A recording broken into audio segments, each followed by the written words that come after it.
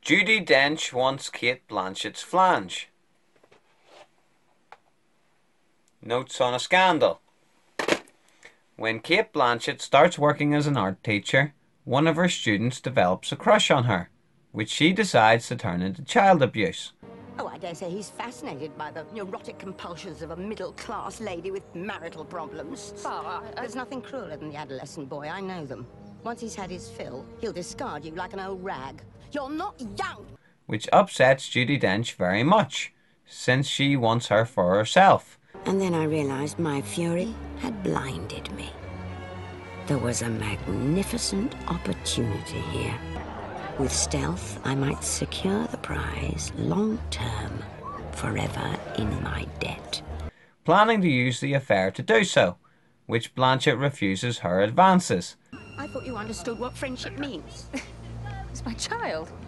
It's my son. It's just a little boy. Don't play the good mother with me. Excuse me, ladies. Could one of you tell me what's going on? Is this some kind of coven?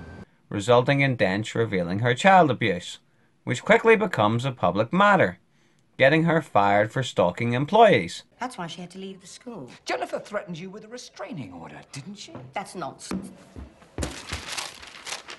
Facts from her solicitor. She didn't want you within 500 yards of her by law.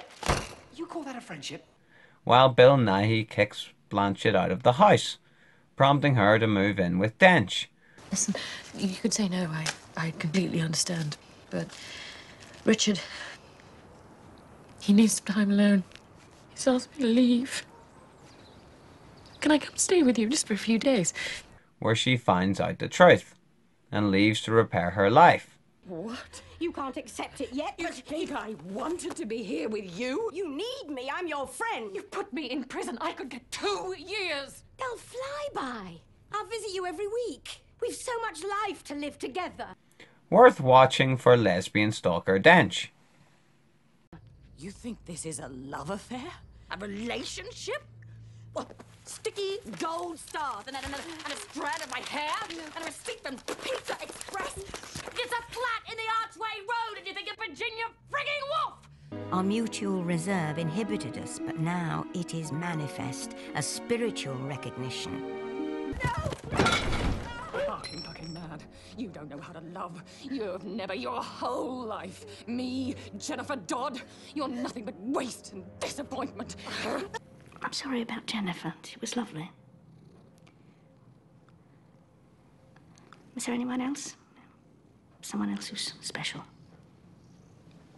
I don't know what you mean. You bitter old virgin! You're only for a reason.